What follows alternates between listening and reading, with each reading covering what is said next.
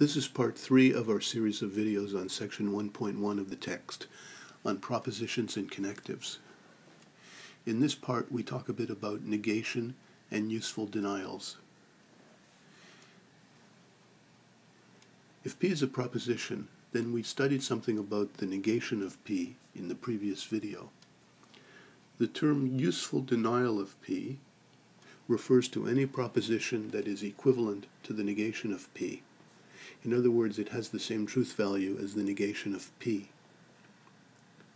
As you'll see in this course, it is very important in learning to write proofs that you know how to come up with useful denials. You'll see this when you write proofs by the method of contradiction and by the method of contrapositive, which we'll study in the next few weeks. For example, if P says line L has slope 2, the negation would read, it is not the case that line L has slope 2. That's not hard to understand, but it might be a bit better instead to say, L does not have slope 2. A better example would be if P says line L does not have slope 2, then the negation would be, it is not the case that line L does not have slope 2. This is not as useful as if we put the useful denial of line L has slope 2. Primary examples where it's a good idea to employ useful denials arise in the use of De Morgan's laws. Recall they say that the negation of an or statement is equivalent to a certain and statement, and the negation of an and statement is equivalent to a certain or statement. When you write these things in words, the right sides of De Morgan's laws are often easier to understand and provide useful denials. We illustrate this with the following two examples. Here are two examples for you to try yourself. For each one, write what is the negation and then write a useful denial. Pause the video so you can give it a try, and I will give you my answers when you return.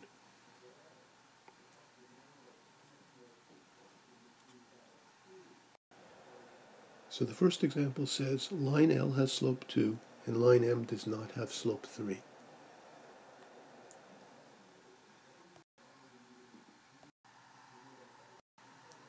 The negation says it is not the case that line L has slope 2 and line M does not have slope 3. So written in this way, it's hard to understand and maybe even ambiguous. I can imagine people understanding this in two different ways, depending on how you group the terms. But note that it's an and statement, so we can get a useful denial of it by using one of De Morgan's laws as follows.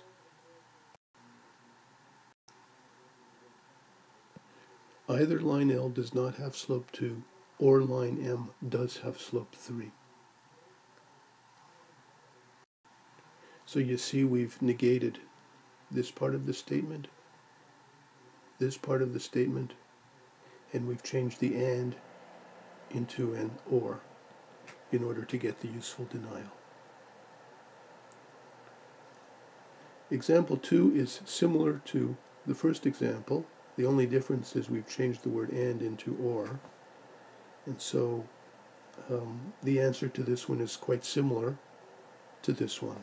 So we'll write down the answer.